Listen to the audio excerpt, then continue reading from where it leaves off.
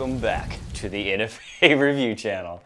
Alright guys, seriously, welcome back. Today we have something neat for you to see. CGS Group is in town and they brought their new Hydra. You did see the aluminum version of this can a couple months back on my YouTube channel. This is the stainless version. We're going to dig into that shortly. But before we move on, I want to give you a quick synopsis on other things that they make. One of which are really badass looking precision bolt guns, as you can see here, and they also have some other things in the pipeline. They also make detonators for C4, which is totally awesome. So they don't just make cans; they make other weapons of awesome. And yeah, we'll touch base on those at another time. Let's go ahead and dig right into this can. The stainless Hydra ships with a takedown tool, a manual, and a decal.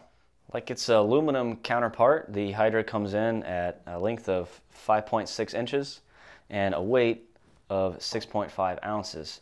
Now it does weigh a little bit more, but you're getting stainless baffles, which are way easier to clean, and we'll touch base on that in just a second. In the world of black guns, black coffee, Black Lives Matter, and black suppressors, it gets a little drab. They stepped outside the box. You've seen this recently. Rugged did their heat-treated pistons, and everybody loved them because they were raw. They weren't bead blasted, they were gold, they stood out. So they did the same thing here. This is grade 9 titanium and it's heat treated, so much like a NFA snowflake, each tube is going to be different. So pretty unique, and I applaud them for trying something different.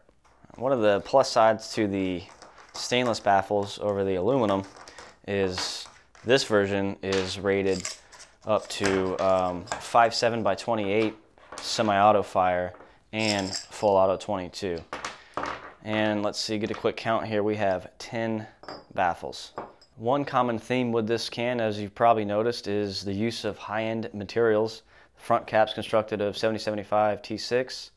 The 10 baffles are 17.4 heat treat. The rear mount, again, 17.4 heat treat, and then a heat-treated grade 9 titanium tube. So definitely good there.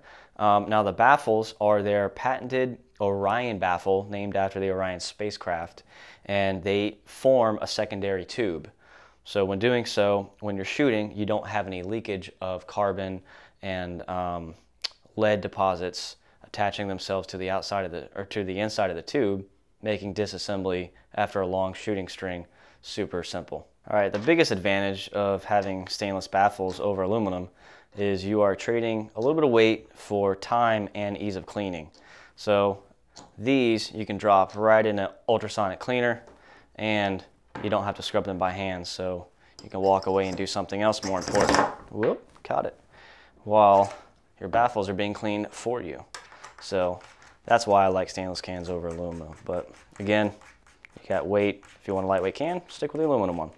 CGS Group has the MSRP listed on this can at $4.99. As of the filming of this video, Silencer Shop has it on sale for $3.79.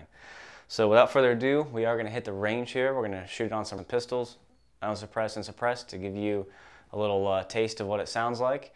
And we might actually show you a little sneak peek of their 9mm can they're working on. So yeah, stay tuned for that. Let's hit the range.